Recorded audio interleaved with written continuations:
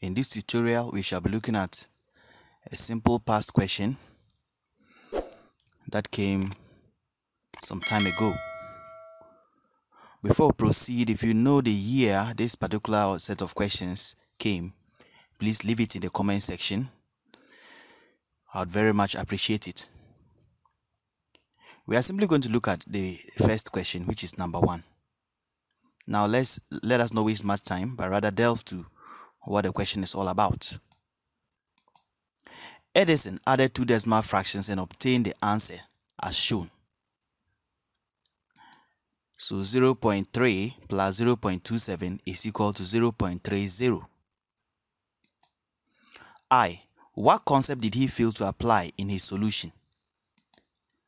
II. Explain how he should have added 0.3 plus 0.27 correctly.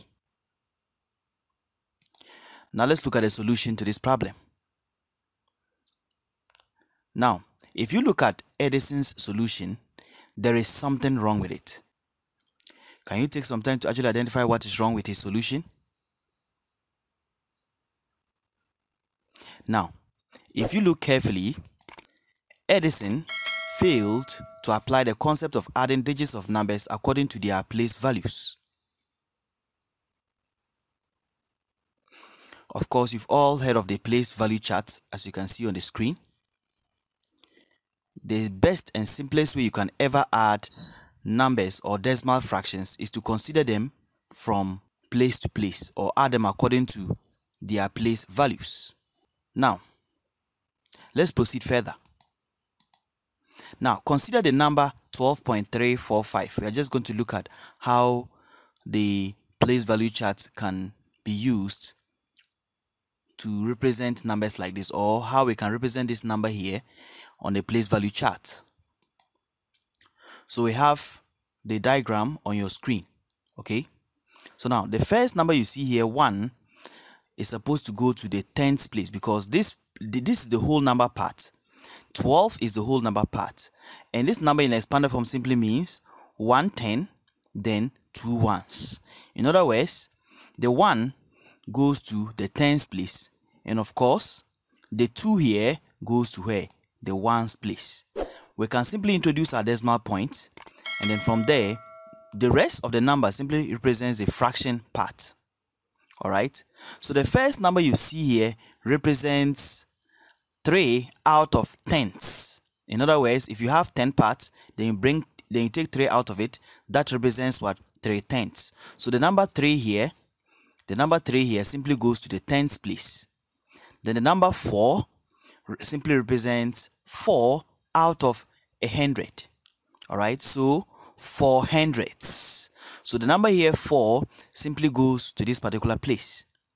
And of course the last digit, which is 5, represents 5 out of 1,000.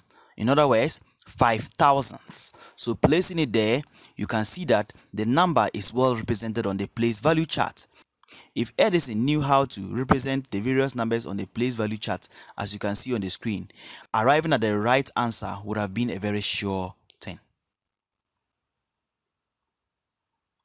Now let's tackle the number 2, or the II. Explain how he should have added 0.3 plus 0.27 correctly.